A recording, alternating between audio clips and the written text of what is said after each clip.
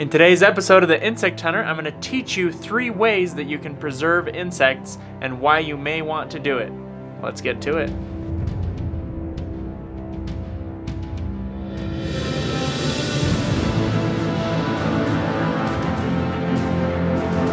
I want to start off this video by saying that I don't just inherently enjoy going out and killing insects to kill them.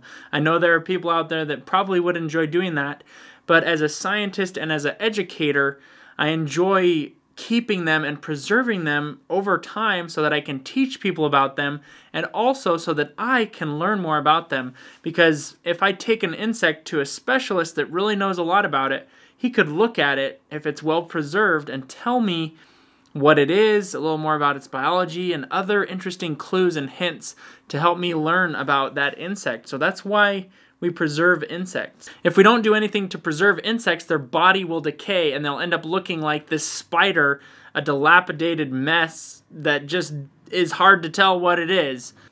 If it had been preserved more properly, it could look something like this spider case I made, and I can tell people stories about it, I can show it to people, but this dilapidated, gross, disgusting spider doesn't really serve much of a purpose, and it's hard to identify, and it doesn't really help other people learn how to identify the species itself, so it doesn't really serve a purpose for us. Like these insects here, these are also properly preserved, so we're not going to go into pinning and mounting and those things, but I'm just going to teach you how to preserve them so you can keep them long enough in a state that someone could identify them or pin them once they get to them. My favorite method for preserving insects is using a freezer. The best thing about this is that it's super simple and easy to do, and anybody can do it. You don't really need any tools to do it. All you have to do is have a freezer and have some jars or containers, put the insects into the jar or into a plastic bag, and then throw them in the freezer, and they are good to stay in there for quite a while, and they'll be preserved and they aren't going to start drying out super fast. I also really like that this method can be used for just about any type of insect. The 2 exclusions would be soft-bodied insects like aphids, caterpillars, things that are soft in general, termites as well. I also would not use this for very small insects because they could dry out very easily. One of the downsides of this, though, is that they will only stay preserved this way for so long. You can't just leave them in the freezer for years at a time or they'll dry out too much. Another downside to freezing the insects is that you are not going to be able to ship them that easily. I can't just pull something out of the freezer and ship it to someone unless I'm going to have it in some cool pack or a cooled package, which is probably going to be too much of a hassle. So this is for preserving insects that you want to just preserve for maybe a couple months, and then you're going to show it to someone or pin it or something like that. But this is my favorite because it's just so easy. Another great method for preserving insects is using alcohol, like rubbing alcohol or similar chemical products that will preserve the insects. And all you need to do is take this, and then you can either catch an insect in a jar and then pour it into the jar after the insect's in there, or you can get a jar with alcohol in it and then dump the insects into it. And then basically just seal it off and shut it, and then they should be preserved for quite a long time. The advantage of this method is that this method, if you've got the right chemical there with the insect, it should preserve them for a very long time, for years. And it won't do much damage to the insect unless it's a hairy insect, like a bumblebee with lots of hair. That is not going to preserve well in this because the hairs kind of get curly and bunched up and do all sorts of weird things. So do not use this for hairy insects or things with scales like butterflies and moths. It just doesn't work out right. So other than those, though, I mean, this is the best method for preserving soft-bodied insects like caterpillars and things like that.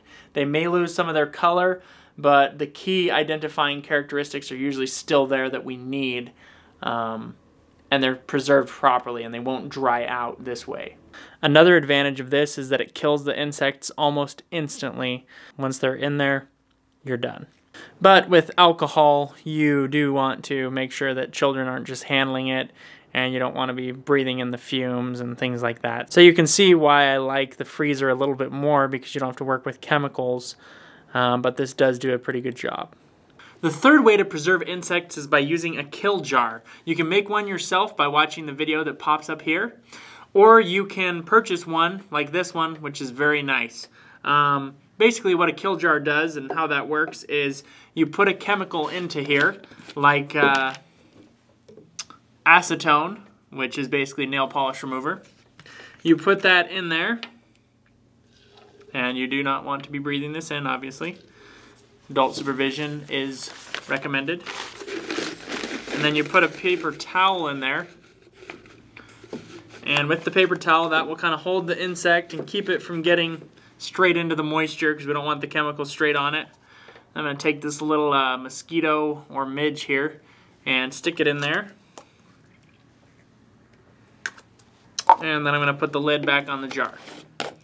And then you're just going to leave the insect in there for a small one like this. Within 30 seconds, this thing should be dead, a minute max. But with some larger things, it could take up to 5 minutes. The real advantage with using a kill jar is that you can take this with you out in the field. So while you're out collecting insects or other things, you can preserve them on the spot. Which you can do with the alcohol too, but you don't have to be hauling around so many chemicals.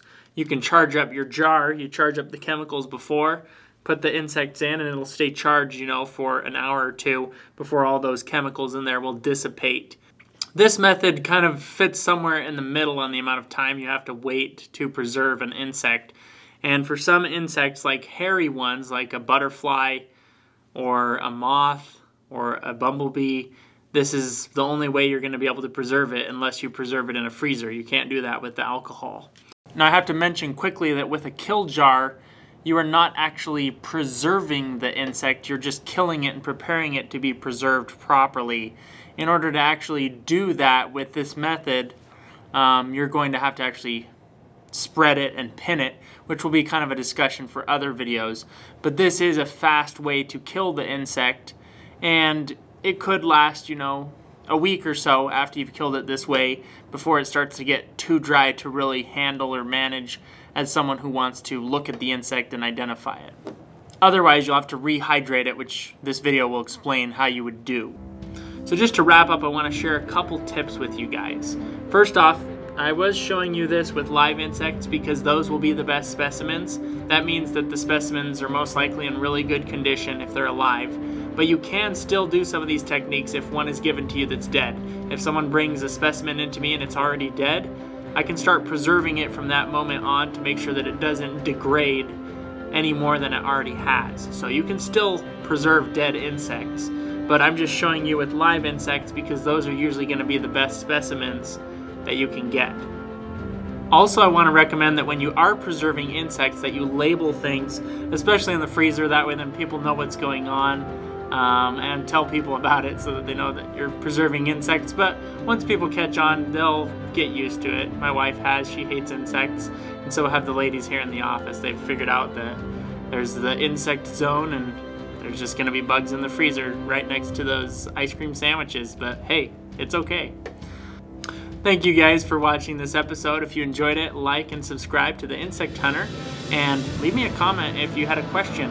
I'd like to also know what type of method you guys like to use the most. I'm very partial to freezing just because I like whatever's the easiest and I don't like to have to spend money, so that's usually the easiest thing for me. But maybe you guys differ in opinion.